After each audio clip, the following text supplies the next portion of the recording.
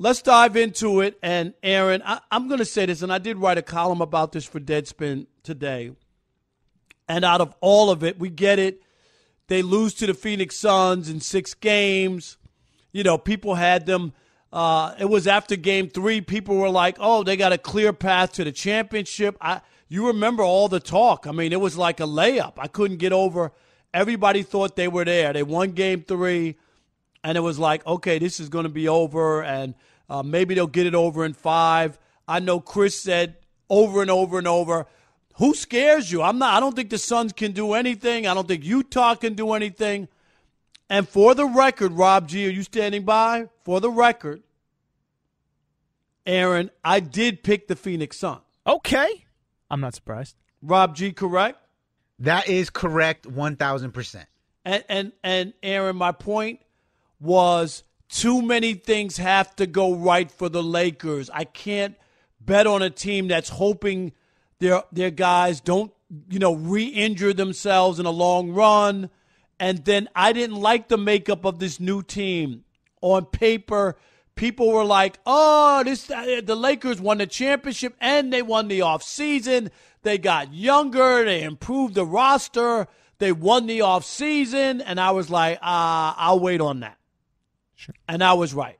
Mm-hmm.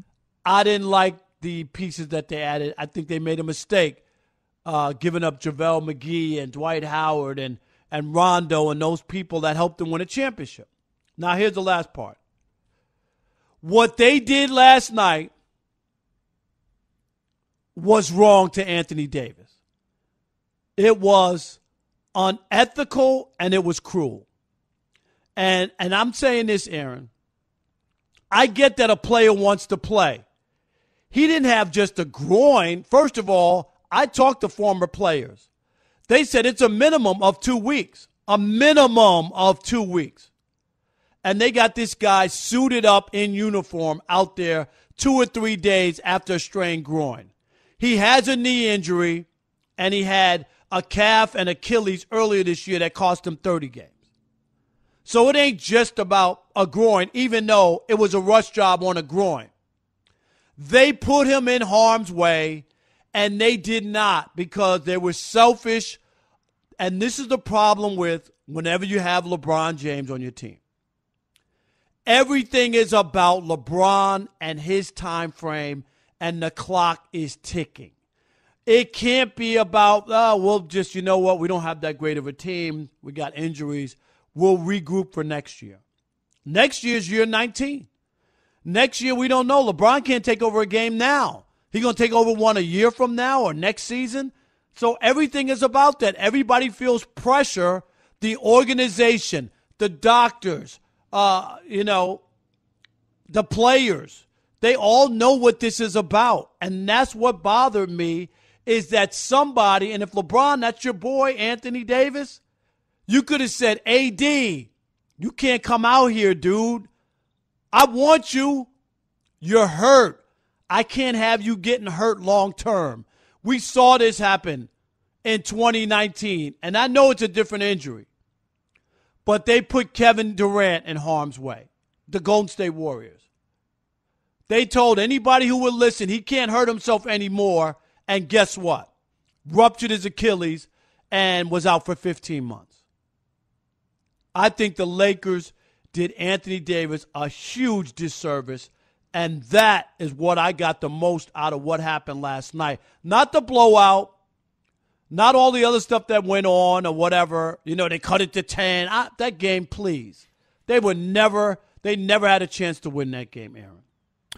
So, I think you and I are sort of on the same page. I didn't have a problem with Anthony Davis stepping on the court because if Anthony Davis had pulled himself out of the game, then you know what would have happened. All day today, because the Lakers would have lost anyway, it would have been, oh my God, this generation is so soft. Look at these guys. Willis Reed, I remember him.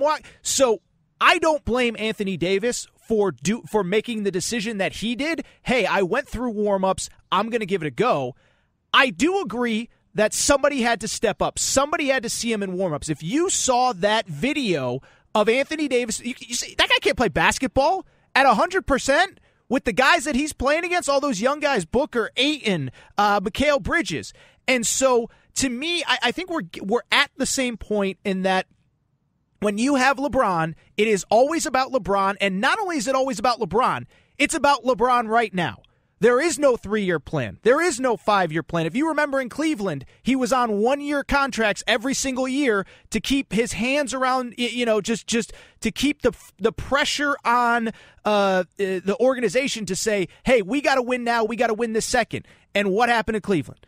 They've been a train wreck when he left the first time. They were lucky to draft Kyrie. They're a train wreck now. Miami, thankfully, the organization is stable enough where, by the way, they had a couple down years before they got back up. So I only bring it up to say I don't blame Anthony Davis for being out there, but if the doctors, there is no way you could see him go through warm-ups and say that man is healthy enough to step on the court and contribute and play basketball. And thankfully, to your point, there was no further bigger picture injury. I don't have a problem with Anthony Davis doing it because I think he would have been criticized if he wasn't, but it's up to the doctors to step in. And then to your point, Rob, why didn't the doctor step in? Was it number 23 kind of pulling the strings behind the scenes? And that's my point. If you're a doctor, this is why I don't believe there should be team doctors, Aaron. There should be independent doctors who work for the leagues or who aren't paid by the team because they feel pressure to get players back on the court. Sure. Am I right or wrong? Yeah, I mean, I don't mean to jump in, but you remember the stories from 8, 10, 12 years ago, especially in football, where the coach would go in and pressure doctors. Oh, it's just a concussion. He's fine. He's whatever. So, yes, this is a story as old as time, the organization, the coach, whomever, pressuring team doctors. I didn't mean to cut you off there. No. All good. And, living in L.A. and hearing local radio and all the Laker homers, I get it. A lot of fans got their, panties in a bunch. They're hurt. They just can't believe LeBron for the first time in his career getting knocked out in the first round. He's now 14-1 in the first round. But the excuse making is just, I wanted to throw up in my mouth. I just really, first of all, if you want to talk about injuries, right, and they use that as an excuse, how did they beat the Miami Heat last year, Aaron? Was anybody hurt on that team last year, or am I? So you're going to get to your point, but let me jump in and say it probably helped a 35-year-old LeBron and the most injury-plagued superstar in the league to have 4 months off before the playoffs.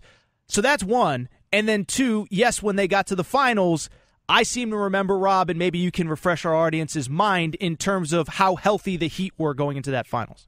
Right? Bam Adebayo, right? He was hurt. Correct. And Dragic. Yep. Both were hurt.